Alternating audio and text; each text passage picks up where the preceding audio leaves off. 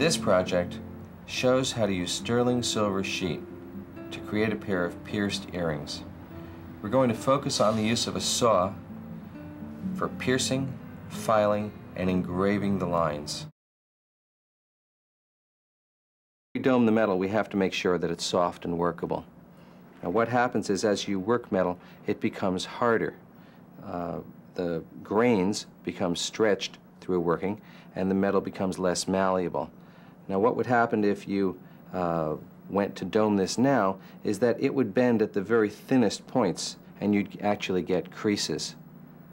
The way to make the metal soft is to anneal it, and what that means is to heat it up and quench it, which forces the grains to reorganize into a small random pattern, and the metal is more malleable that way. Now there's another thing to deal with, and that is fire scale and tarnish. When you heat metal with a torch, it oxidizes, and that's okay on most metals, but on silver it's not okay, because what will happen is that the copper that's below the surface will become oxidized, and you'll get a purplish grayish kind of shadow that's just below the surface that you see sometimes. That's called fire scale.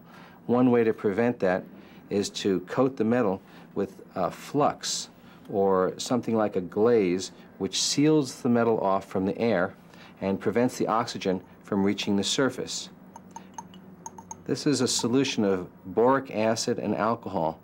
Boric acid is like borax. It's something like a flux. And so when we heat it up, it's going to glaze over and seal the metal from the atmosphere and prevent the oxygen from getting to the surface. The alcohol carries the boric acid. And as soon as you ignite it, you can see that the alcohol burns off.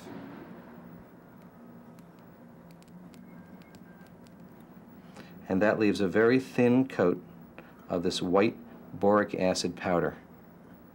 There are different formulas and different compounds that you can purchase. This is the simplest, to just buy powdered boric acid, not granular, but powdered boric acid. There are three types of flames.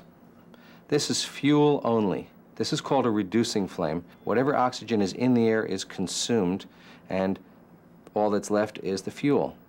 As you add oxygen, which is what I'm doing slowly, and the yellow disappears, this is a neutral flame. It's balanced, and all the oxygen that's being added is being used up with the fuel. As you add oxygen, and the flame becomes hot, and it becomes a hissing flame, then you have extra oxygen. This is called an oxidizing flame.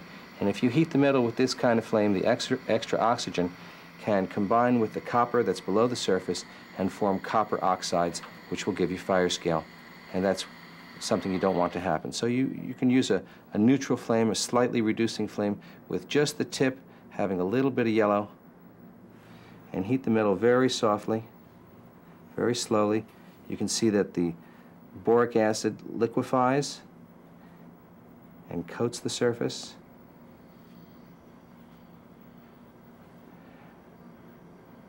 So you want to heat the metal until it's got the very, very faintest hint of a red color. And that's sometimes difficult to see, and it might help if you turn out the lights so that you can see the color of the metal more clearly. You want to heat it very, very evenly.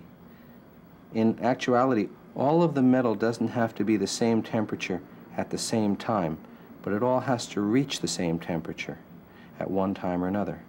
And that's just about it. You gotta be careful, you don't want to overheat the metal. Now all precious metals are quenched immediately except for nickel white golds, which are treated a little bit differently.